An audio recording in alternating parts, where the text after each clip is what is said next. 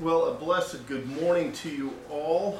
I pray you had a good week. It has been an amazing week for Mary and I.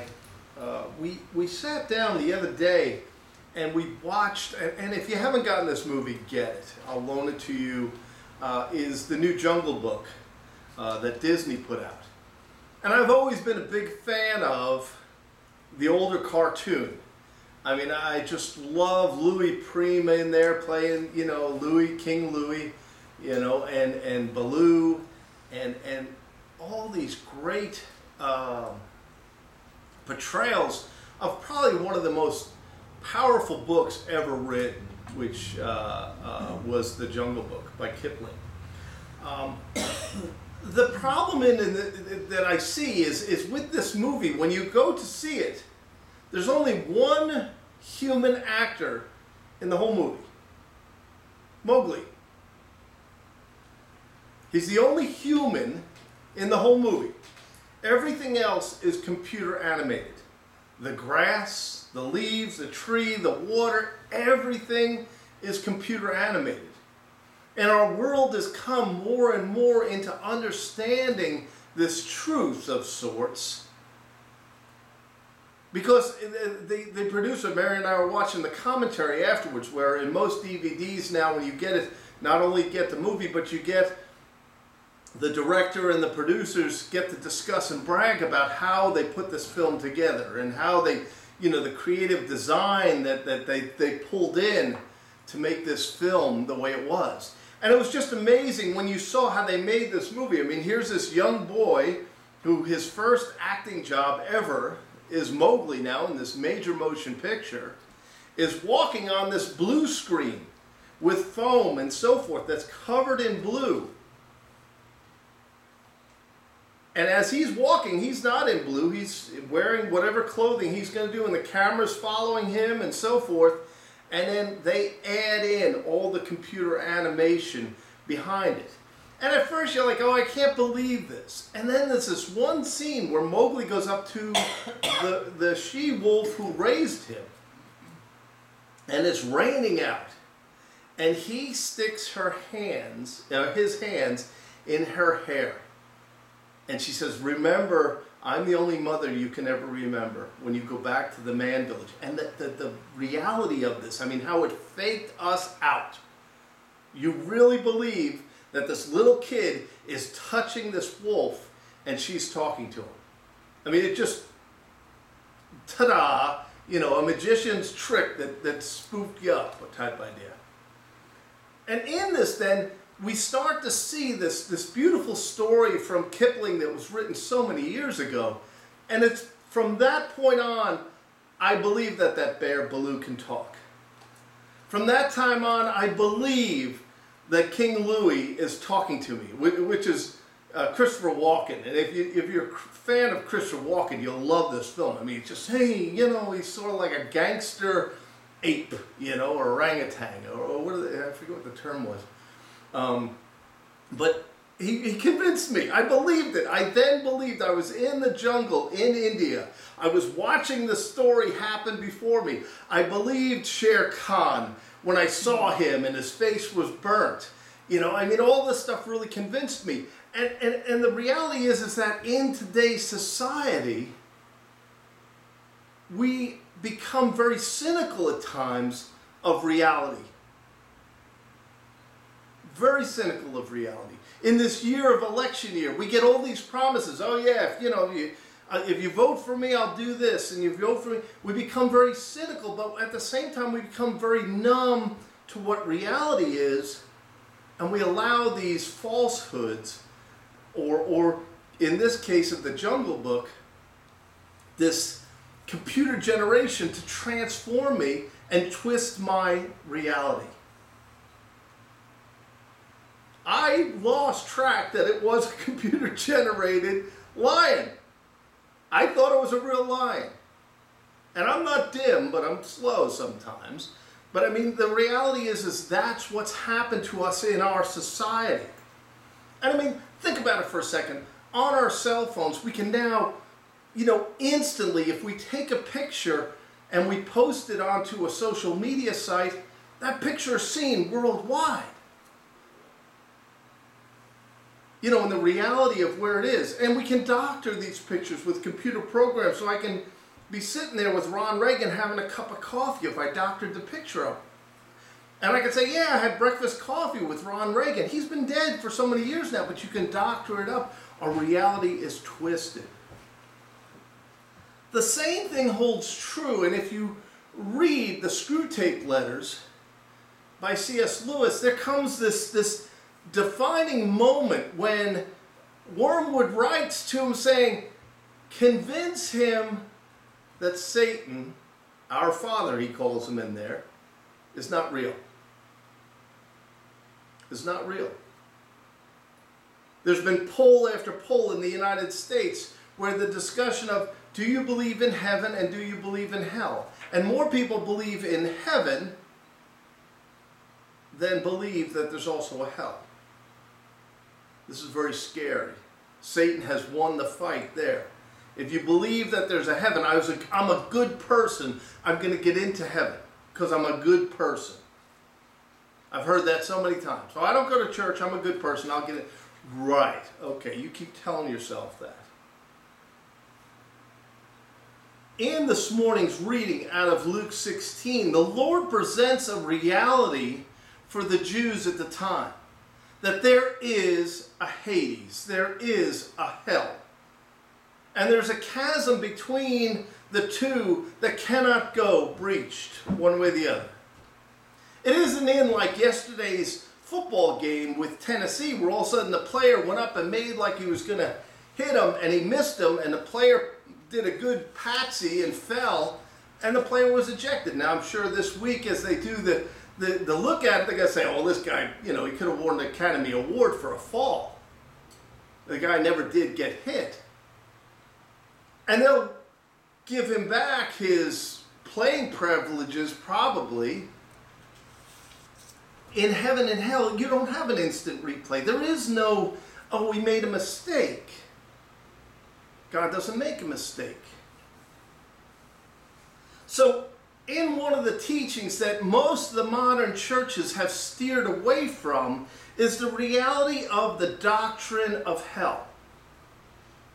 If someone still believes in hell, they're called what? Old-fashioned, out of touch, out of step with reality, foolish or ignorant. Many appealing to rationality and reason tell us that the concept of eternal hell where sinners burn forever is ludicrous and demeaning. It would be very unprofessional of me as a parish priest to be asked to come to the funeral of somebody, to do the funeral of somebody and say, well, I can't because I knew their life. There's a few of them I've gotten to say, I don't know about that one, because they're all like, he's in a better place. And I don't know. I think of poor Lazarus here, and you know, the rich man down there just sending down his finger with water. I mean, that's how hot it is. That just come down with a fingertip of water for me, that I may be cooled off. Others appealing to the nature of God would say that it flies in the face of everything that God is teaching, that he is consigned some people to hell. You know, God is love, right? We hear that so often in sermons where they have no powder behind their cannonball as they say, God is love, and then the cannonball just goes.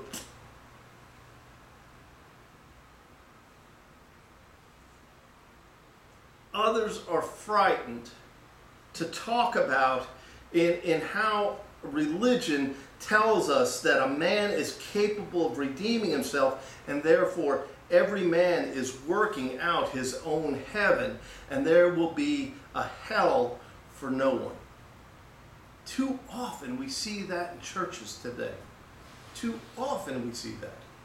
If you're a good person, if you do good things, you'll get rewarded in heaven. The cultists, without exception, have all concocted a plan whereby they and their followers can escape eternal damnation and live joyfully in a better world. Even those who reject their plan will either be totally annihilated or will ultimately be saved because they're part of their religion or part of their cult or part of their belief system. It all sounds pretty good, doesn't it? If you were coming up and somebody saying, hey, listen, you're really busting your tail for nothing, you know? If you join us, we're all going to heaven. If you join us, come on in. Be a good person. Just be a good person. And this is a very universalist discussion. Just be a good person. And you'll be in heaven, sure. That's why most Americans don't go to churches today. Somebody over the 60s and 70s has convinced them that being away from the body of Christ is okay, which is unfortunate. Now, I'm not concerned with what you believe about hell. I am, but I am not. I am not concerned with what the world believes about hell. I am concerned, or I should say I'm not concerned even with what I believe about hell. But our focus today will be on what does God believe about hell? Because in the end, it won't matter what any of us think about. The scriptures will prove correctly, and every philosophy and opinion of man will perish. This morning, as God gives liberty, we are going to discuss the truth about hell. If you're going there, this is a wake-up call and your opportunity to do something about it. If you're saved, this is a reminder that billions are hell-bound as we speak. And it's sad, but that's the truth about hell.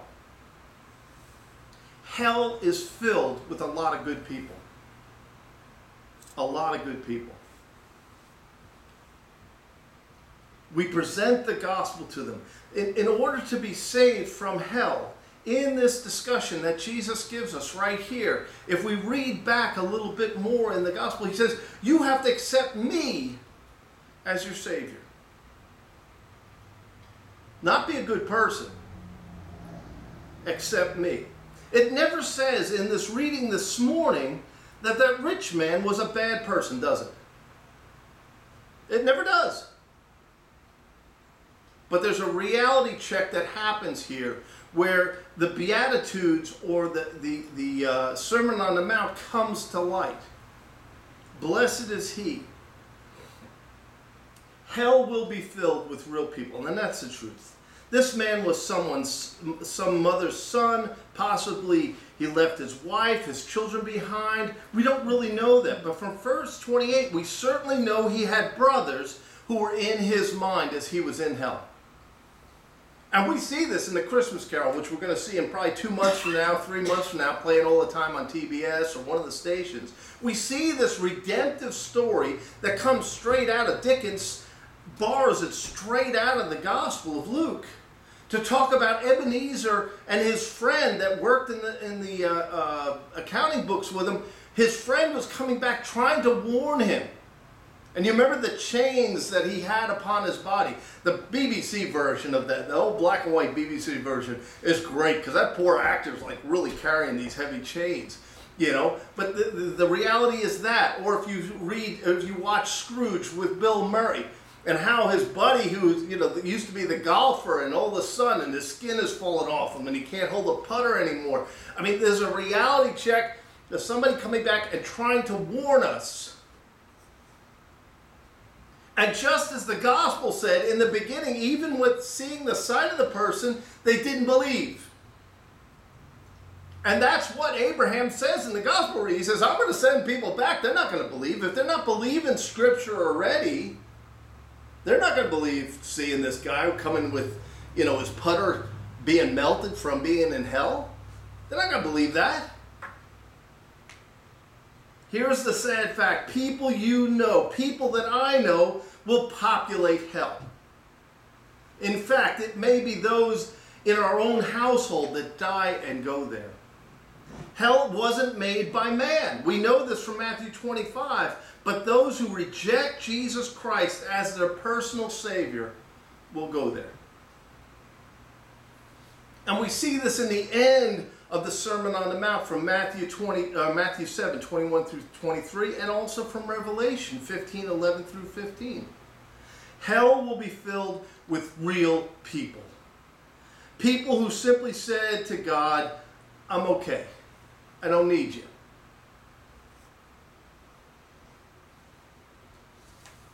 Then the second reality of hell comes in, that hell contains real punishments.